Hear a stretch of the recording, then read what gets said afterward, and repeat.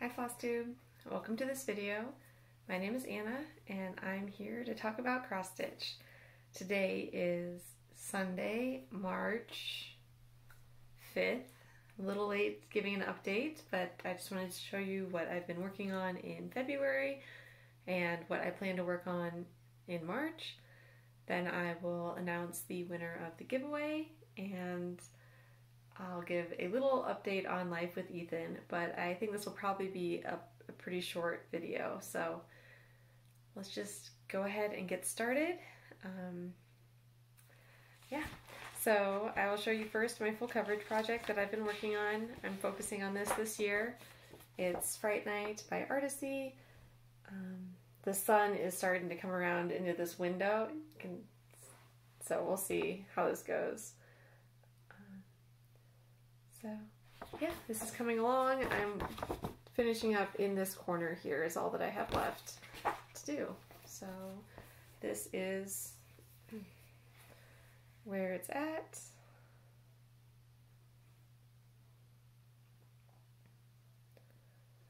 So I worked on a diagonal down here. So I finished the diagonal I was working on. I came up and did another one, and I've still got a few stitches in here that I need to fill in, and I've got some parked threads down here that need to be filled in. But I'm really happy with how this jack-o'-lantern is turning out, and you can see that a whole lot of this corner that's left has already been stitched. So yeah, it's coming along. I'm feeling more and more optimistic that I can actually finish this year.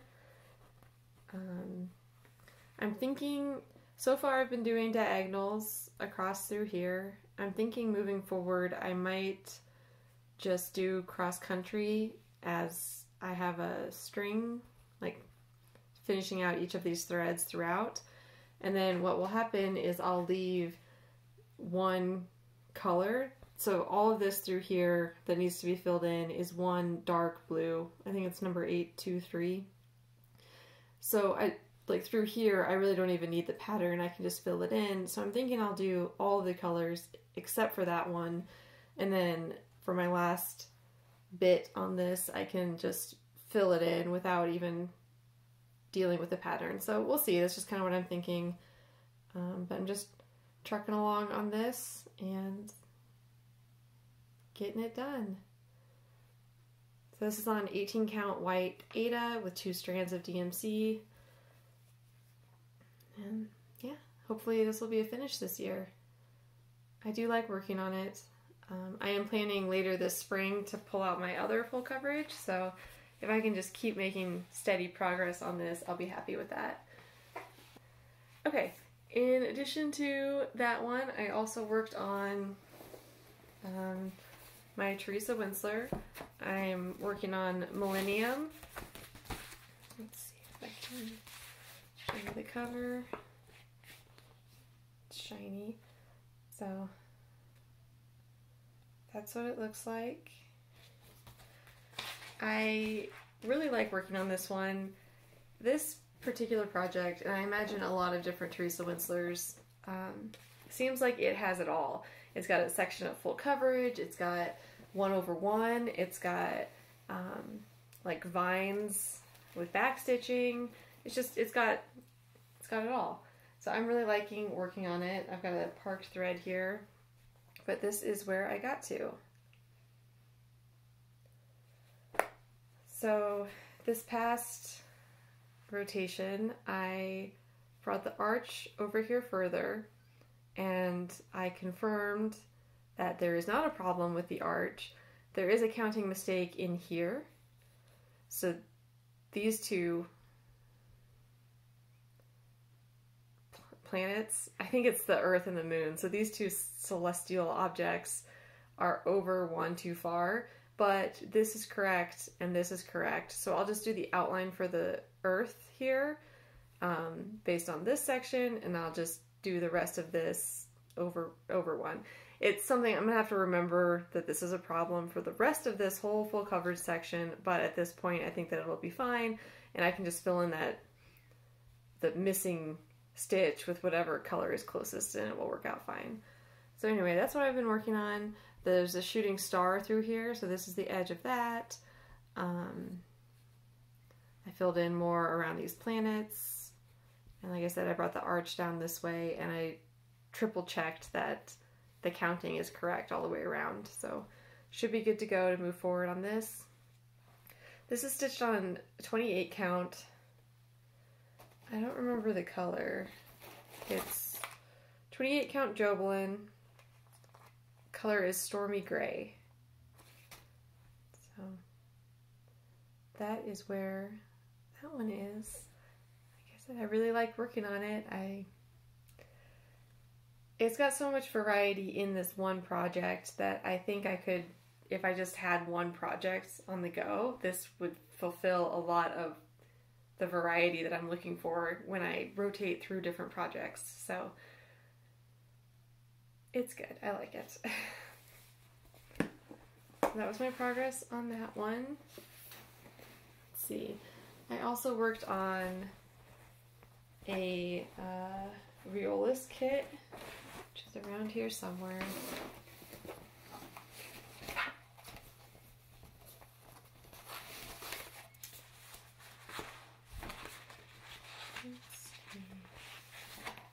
It's called White Owl. I traded out the fabric for a navy 14 count instead of, it came with 14 count flaxen, and I am using navy instead. And it is tough. This is it's more challenging than I thought it would be because it's easy to get lost. This is all just the same. Like if this were a puzzle, a jigsaw puzzle, it would be really difficult to fill all this in because it's all just the same colors and the same pattern. So you really gotta focus. And after working on it for a few days, I got into a rhythm with it. But it's more challenging than I thought it would be to work on. So this is where I got to. And the light is really... Maybe if I put it over here. No, not better.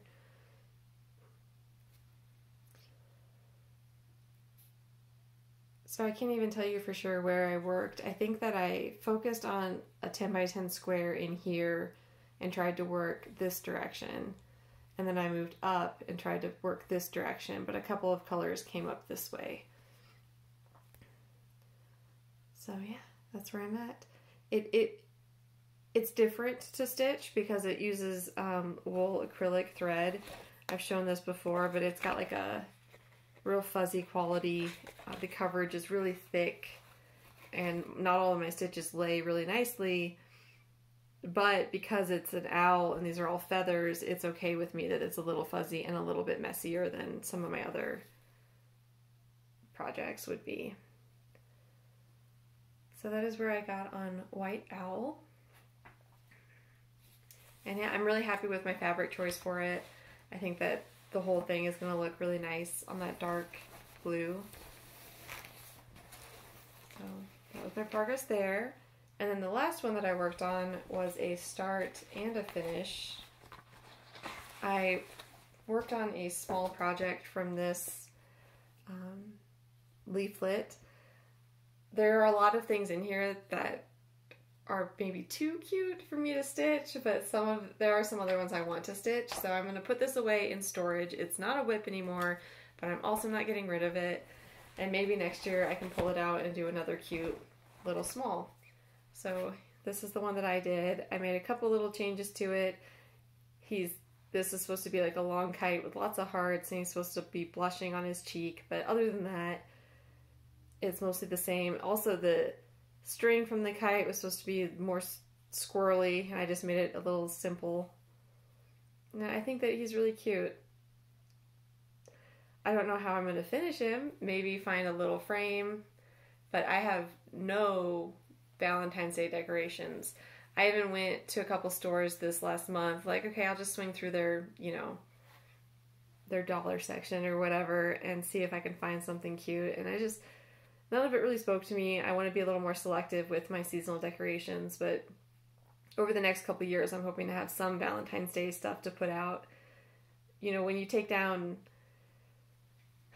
I take down Christmas, but I leave out some of the greenery if it's more winter than Christmas. But then at the beginning of February, I take all that down and it's still winter, so it feels just kind of cold and empty in my house. So being able to put up some Valentine's Day things would be nice, I think. So anyway, I think he turned out really cute, really simple. I started to stitch this on 14 count Aida and I did not like it at all. So this is 18 count white Aida with 2 strands of DMC. So that's my little turtle. So that is everything that I stitched on in February. To think about what day, what year is it? What month is it? So yeah, I didn't pull any of my other things out, so I'm going to pause it real quick and then tell you about my plans. Okay, so at the beginning of the year, I sort of mapped out in my planner which projects I wanted to work on in which month to make sure that I worked on all of them at some point. So that plan is already getting adjusted a little bit. But I still want to work on everything. So this is what I have written down for this month, but we'll see whether I pull out anything else or, yeah, we'll just see how it goes. It's flexible. I just wanted a loose plan so that I stitch on everything. So for March, sticking with a seasonal style, I'm going to stitch more spring type things. So one I'm going to work on is this Wee Beasties pattern. This is a Professor Frisbee's pattern. They're out of print, they're really hard to find, or they're really expensive. I got this at an estate sale with all the Kreinik. So that's the preview for it, which doesn't really do it justice. It's a little picture and it's an actual photo taped onto this piece of paper. But I'll show you my starting point here. Maybe the sun will help with this. Wow, that's really, really bright. It's not going to help at all. Nope. Okay. Just make you guys sick. So my goal for this one is to finish this wing, which just has this little bit left. Oh wow, that's terrible. I don't know what that was. Little bit of this wing left, and then I want to backstitch it. So that's my goal for this month. If I can do more of the body or start on this wing, that'd be great, but I'm going to try to be reasonable with my goals this year, and just finishing this wing and backstitching it is what I'd like to work on. The other one that I want to work on in March is Spring Quakers by Rosewood Manor, and my goal for this one is to finish another one of these little motifs, so I'll probably go down here to this one. My camera really does not like the way the light is coming in the window. Sorry about that. Probably finish that one. So this is my starting point. I'm using the called for materials. Again, I picked this up at an estate sale, a different one, already all kitted up. Was it a different one or was it the same one? I can't remember now. But here it is right now. There, I think moving back from that shaft of sunlight will be best. So yeah, I think I'm gonna double check that I finish this big one. I might have a few stray stitches to do, but then I'm gonna move down and stitch the one down here. So those are the two I'm going to pull out for March. I'm also going to continue to work on Fright Night, and I'm going to pull out my Winter Cardinals, and if I can get started on the backstitch, I think I'll be happier later this year when I go to finish that one. So those are my plans for March. I'm going to pause one more time, and then I'm going to come back and announce the winner of the giveaway from the last episode. So I'll be right back. Okay, last video I said I was going to do a giveaway. I'm giving away this Dimensions kit. It's called Poppy Pattern. So I think I had 21 people leave a comment about poppies in my last video, and it drew number 12, which it was Sarah B87. So Sarah, I will leave a comment on your comment and we will connect somehow. The easiest way is for you to send me a message on Instagram, Anna UX stitch. And we'll connect that way, and I'll get your address to send you this kit. So congratulations. I hope you enjoy it. Sorry about that. We had a little interruption. Anyway, Sarah, I'll connect with you. Congratulations on winning the kit, and I hope that you enjoy stitching it. So yeah, that is it. Oh, I do have one purchase. I signed up for a Fabric of the Month club, which I'd been thinking about doing for a while. On the one hand, I don't really need fabric, and I enjoy going to kit up fabric on purpose. Like if I pick a project and I want to do something off the wall with the fabric, I like going to a stitching shop and picking out the right fabric for it. But on the other hand, I think a Fabric of the Month club would be fun.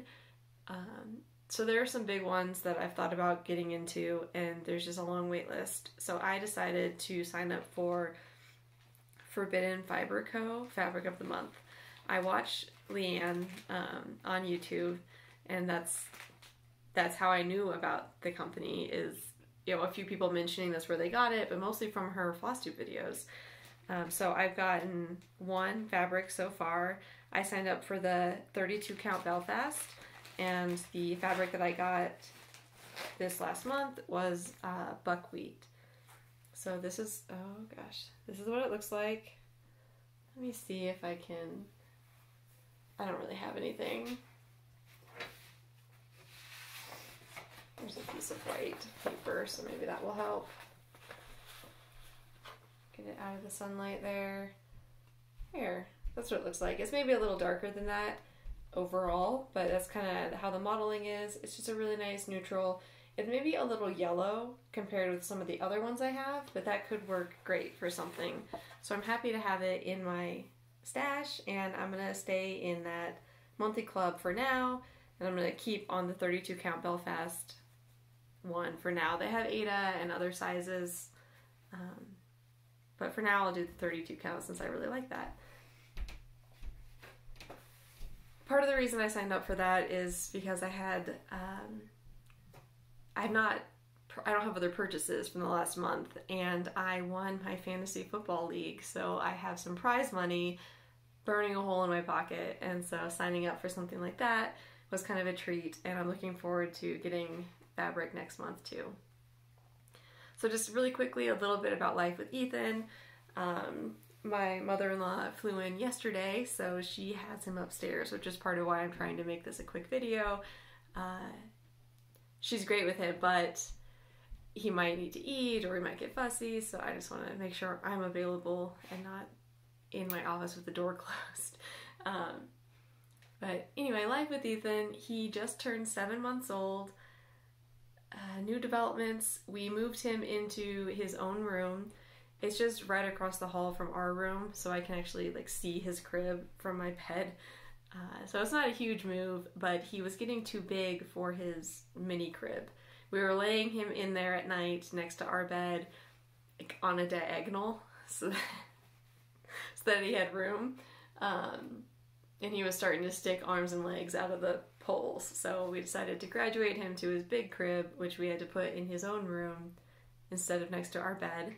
So that was a big step. I want to say that I was totally ready for it and totally fine with it, but that evening after we put him down, I decided I needed to clean our kitchen floors and that they needed more than just a mop. So I was scrubbing the floor with a washcloth, like on my hands and knees in the kitchen with a glass of wine, and my husband commented that maybe I wasn't coping with him moving to his bed. Like, why was I being manic like that and cleaning the floor with my hands on that day? So I think that it's fine. It's a great step for him, but I had like a little emotional reaction, and that's how it manifested, was just scrubbing my floors, I guess. I don't know. Is that a totally weird thing? Maybe they're not connected at all, and maybe I shouldn't share that, but that was the notable thing that happened with that, moving him to his own room. Other than that, he does not like apples. We tried giving him pureed apples. It was my fault for giving him we like Honeycrisp apples, which are really tart, and so he didn't like those. I think if we bought, you know, any other type of apple that's maybe a little sweeter, he would like it. So we'll try pears instead next time. They tend to be sweeter. Otherwise, he has started rolling over from his back to his front, which is so cute because he has a method. He'll like see what he wants, and then he'll like recenter, and then he'll throw his legs over. It's very cute. But he's still not rolling over from his front to his back very consistently. He'll just like lay his face down once he gets tired. So we're getting there. He's starting to get up on his knees and sort of bob his head. So crawling is coming, and we're excited for it. We need to baby-proof our whole house. That's something that we just kept putting off. Like he can't go anywhere, so we don't need to do anything with the dog's water bowl. And now it's a hazard, so gonna deal with that. Otherwise, he's great. He got some shots.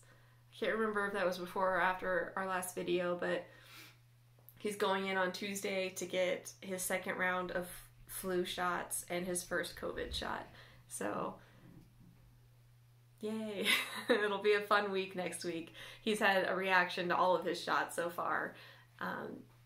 So just clear my schedule and deal with him, comfort him. He's old enough to have baby Motrin now, so that helps a lot. What else? A lot of other things are just kind of down the line. We started looking at hiking backpacks to take him hiking. I mentioned in my introduction video, like my whip parade, all these hobbies I do, and I did not mention hiking, I don't think, but that's one of my big ones. I love walking and hiking, and this winter I bought a bike, so we're going to be cycling a lot more. So those are two things that I also enjoy doing. I think that's all that I have today. I am again rambling, so I'm gonna go, and hopefully I'll be back in about a month with another update. So thank you for joining me, and happy stitching. Bye.